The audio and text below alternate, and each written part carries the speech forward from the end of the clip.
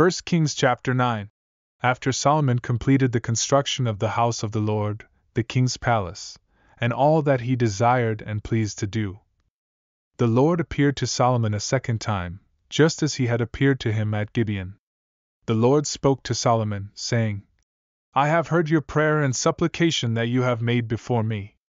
I have consecrated this house that you have built to put my name there forever, and my eyes and my heart will be there perpetually. If you walk before me as your father David walked, with integrity of heart and uprightness, obeying all I have commanded you and keeping my statutes and judgments, then I will establish your royal throne over Israel forever, as I promised your father David, saying, You shall not fail to have a man on the throne of Israel. But if you or your descendants turn away from following me, do not keep my commandments and statutes that I have set before you, and go and serve other gods and worship them, then I will cut off Israel from the land I have given them. I will reject the house I have consecrated for my name, and Israel will become a proverb and a byword among all peoples.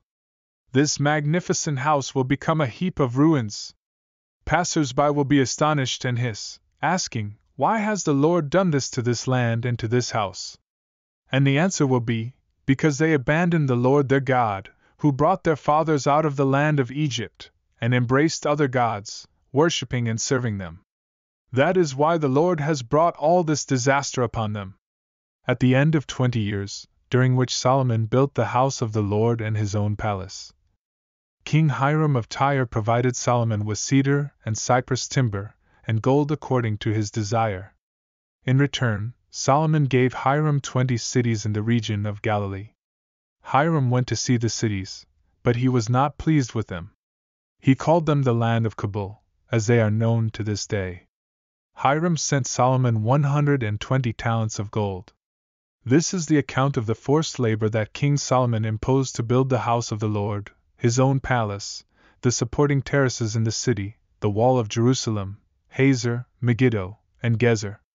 Pharaoh king of Egypt had attacked and captured Gezer, burning it and killing the Canaanites living in the city. He then gave it to his daughter, Solomon's wife, as a dowry. Solomon rebuilt Gezer, lower Beth Horon, Baalath, Tadmor in the desert within his land, all the storage cities that belonged to him, cities for his chariots, cities for his cavalry, and whatever he desired to build in Jerusalem, Lebanon, and throughout his entire kingdom. But Solomon did not conscript any of the Israelites for forced labor. They were his soldiers, his officials, commanders of his chariots, and his cavalry officers. There were 550 chiefs who supervised the work. Pharaoh's daughter moved from the city of David to the palace Solomon had built for her. Then Solomon built the terraces. Solomon offered burnt offerings and peace offerings on the altar he had built for the Lord, burning incense before the Lord. Thus, he completed the house.